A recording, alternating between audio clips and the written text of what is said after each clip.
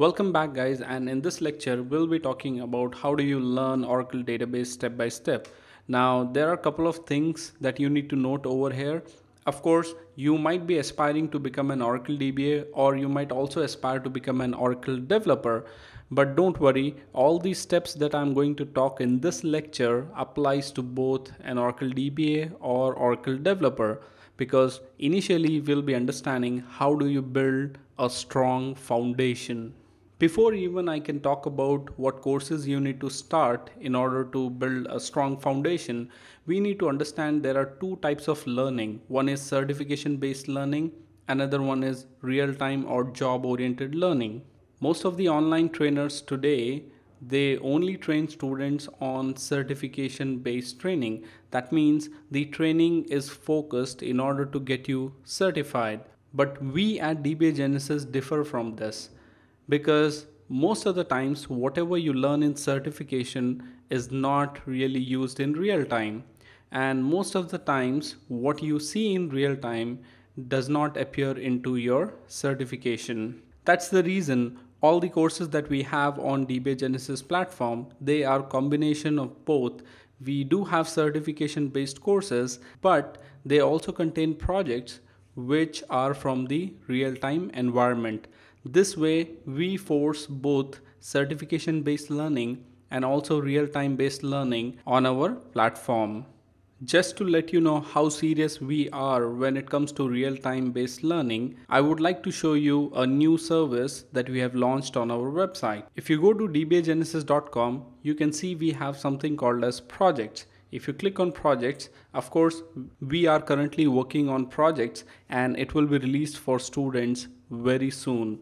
These projects will allow you to enroll into a real-time project where you have a manager who will be working with you in order for you to execute the project. All these projects will completely challenge you and push you out of your comfort zone.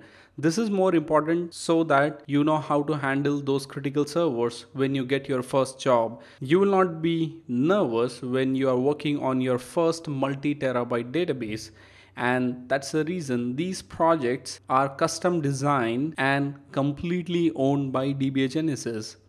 All these projects will be 100% real time, and you will have a deadline to complete these projects. I would request you to frequently visit this projects page so that you are updated about what type of projects we are going to introduce in future. Now this leads to a very important question. Is there no value for Oracle certification?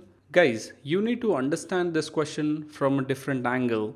The certification is required for you to have weightage on your resume, for you to distinguish yourself from the crowd. Oracle certification will help you do that. But the Oracle certification might get you the interview.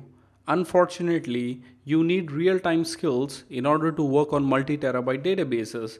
That's the reason Oracle certification is important for you to get inside a company, but real-time experience is more important for you to work inside a company. And that's the main reason why we have both certification-based learning and also real-time or job-oriented learning. So how do you build a strong foundation? Let me walk you through all these steps and stages, the technologies that you need to learn in order to build a strong foundation.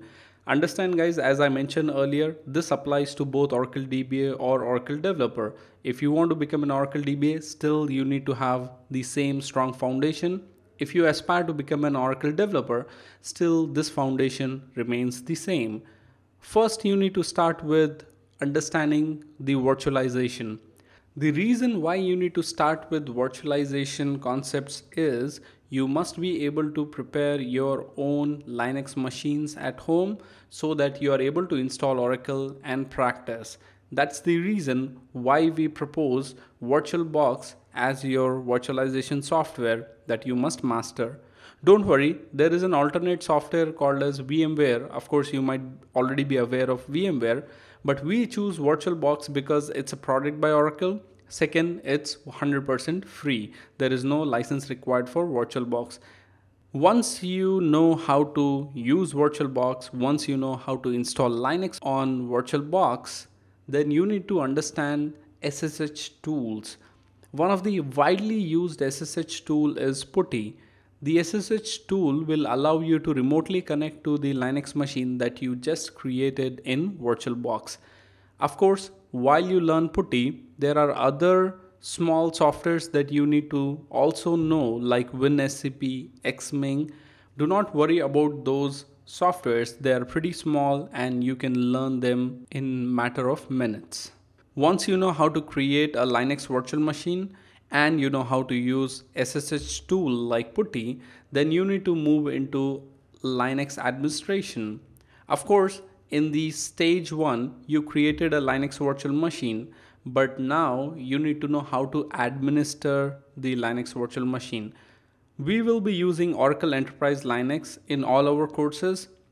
The main reason for using Oracle Enterprise Linux is it is developed by Oracle, and the second reason is this software or this operating system is also free. You do not need a license.